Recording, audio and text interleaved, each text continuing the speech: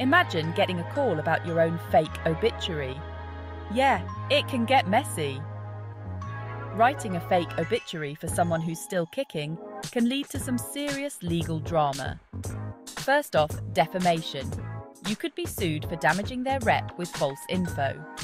Next, intentional infliction of emotional distress. Imagine the trauma to their family. And if you're using the fake obit to scam insurance or something shady, say hello to fraud charges. Privacy violations are another biggie. Sharing personal deets without consent. Not cool. And don't forget harassment laws. Fake obits can be seen as a form of intimidation. So, next time you think of pulling a prank obituary, think twice. It's not just a bad joke, it could be a legal nightmare.